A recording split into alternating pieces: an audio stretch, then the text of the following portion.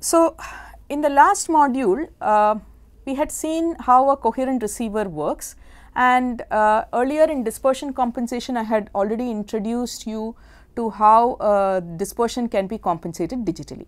Now, in this module we are going to see some more details of the basic digital signal processing that is relevant for an optical communication system.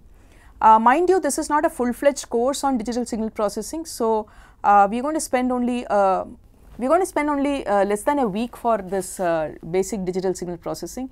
So, this is not completely exhaustive. This module just gives you an introduction to the complexities of the digital signal processing that needs to be done so that the optical coherent communication system actually works in a seamless manner. Now, if you remember, this is how our transmission system looks like. So, you have the data to be encoded, which in a laboratory environment will get generated in an arbitrary wave generator. So, this is the block diagram from our laboratory itself. So, the data which is encoded in bits which are like 1, 1, 0, 1, 1, etc. So, they are loaded into the I and the Q inputs of an IQ modulator. We have already seen the functionalities of an IQ modulator, and the IQ modulator is of course driven by the optical transmitter, which is a laser diode of narrow line width, and this light propagates through the channel. So, as far as communication system is concerned, this is the channel. So, you start from bits, and from the bits it gets into modulation, and it moves towards this moves to the channel. The channel has fiber, and we know that fiber introduces impairments such as chromatic dispersion, polarization mode dispersion, polarization mixing, etc. And the channel also has amplifiers, and these amplifiers are going to add noise into the system. So, you have noise and you have the other impairments that gets added in the system, and you have at the output you have the coherent receiver, and from the receiver you have already seen how you can extract the in phase and quadrature components corresponding to the x and y polarization, and these analog signals are now digitized. Here we are saying real time oscilloscope, but the key functionality that we are using here is analog to digital converter. So, from the receiver you basically have you are feeding the output to the 4 channel ADC, and you have the bits coming out corresponding to the X polarization and Y polarization. Of course, in the transmitter here I am showing only one polarization. If you had a polarization multiplex transmission, you have one more IQ modulator which is modulating the this modulator may be modulating the X pole, and this modulator may be modulating the Y pole polarization, and both are combined before it is fed to the channel. Now, the question is there are several impairments this signal is undergoing, and we know most of the course we spend in understanding what is the nature of these impairments, so that we now know a clear way of compensating these. Okay. So, one thing to be noticed is that we cannot be compensating for noise. Whatever noise is added in the system, that cannot be corrected. What can be corrected for are predictive impairments such as chromatic dispersion or polarization dispersion, and to a certain extent statistical impairments like laser phase noise and so on. Okay. So, let us call the transmitted bits as x of n and the received bits as y of n, and we are interested in trying to compare the transmitted bits with the received bits. In the beginning of the course, we have seen how the analog signal that needs to be transmitted gets digitized, and you get a sequence of bits that needs to be transmitted. Now, these bit sequences get mapped into symbols, they get mapped into different polarizations, get transmitted through the channel, and the 4 channel analog to digital converter, the output of that we get all the sequences corresponding to the in phase, quadrature component and the 2 polarizations, and finally you are sequencing them back into the bit stream. So, at the end of the day you have a bit stream that you need to transmit, and you have a bit stream that you have received. and you quantify the performance of the link through the bit error rate and through Q square.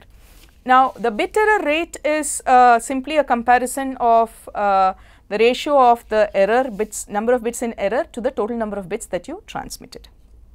Now, the question is, before you do this bit error rate calculation, can you do some signal processing to compensate for the impairments that are caused by the system? Okay. Now, that is possible if we can look at it as as a block diagram like this. Let us say xn is going through the system and out comes yn, and let us say that the impulse response of the system is h of n. Now, here we mean the system as the entire transmission system. So, this will include all the impairments also. Now, this way to represent the system response is either through impulse response in the time domain or through frequency response in the frequency domain, of course. So, depending on the type of impairment, you would like to convert this signal into the frequency domain and multiply with the inverse of the frequency response, which is what we did for dispersion compensation, and then we get back to the time domain and so on. But as far as the digital signal processing processor is concerned, these are just samples, okay, and the way the assumption by which all this DSP algorithms that we are talking about is going to work only if the channel can be modeled as a linear time invariant channel. So, the channel is modeled as a linear time invariant system, so that you can bring in this idea of impulse response and frequency response. Otherwise, the concept of impulse response and frequency response does not hold good, and you also want the channel to be an invertible channel. Okay. Now, when we say channel, now what are the different sources of errors that are introduced in the channel and what are we correcting for?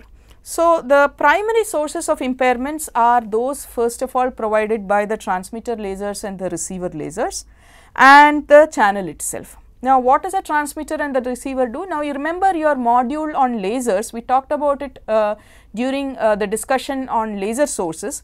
We said that the one of the key parameter or key performance index of a laser is the line width of the laser, and it is important because the line width of the laser, the finite line width of the laser contributes for a phase noise, and a phase noise would cause a major impairment as far as a coherent communication system is concerned. So, let us consider a QPSK constellation where you have the 4 constellation points that need to be transmitted, and in the presence of phase noise, this is how the constellation gets smeared, and the job is to which will compensate for the phase noise that is introduced by the laser.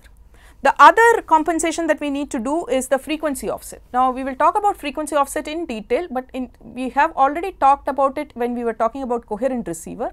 So, in a coherent receiver, you have a local oscillator laser which is beating with your incoming signal to generate a signal that is of your interest, which is from where you are getting your in phase and quadrature component, but there is always a IF frequency that is present in the system, and that IF frequency can cause an impairment like this.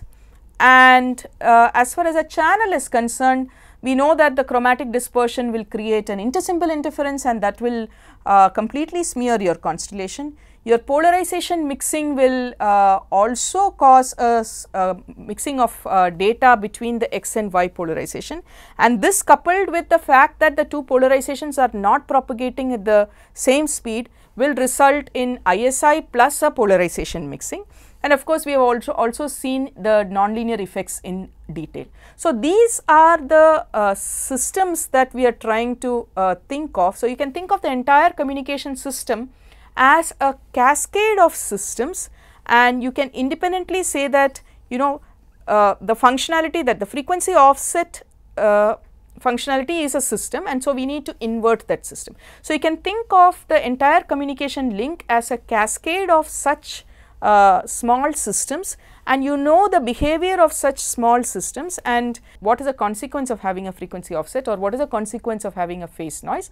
So, you write down the impulse response or frequency response as the case is easier for you. You write down the impulse response or frequency response of each of these subsystems, and you now say that my x of n is experiencing h1 of n, another system whose impulse response is h2 of n, etc., until let us say hn of n, where n will now be this capital N. I am talking about frequency as response as one of the system, phase noise is this, chromatic dispersion is third, and so on, and ultimately you get your y of n. Now, to get back to your x of n, all what you need to do is to keep inverting these systems or designing filters such that these functionalities are inverted. Now, let us see one by one. So, I am going to give a case study here. We are trying to give you a exercise also later on writing down in fact on generating some of these impairments and then compensating for it.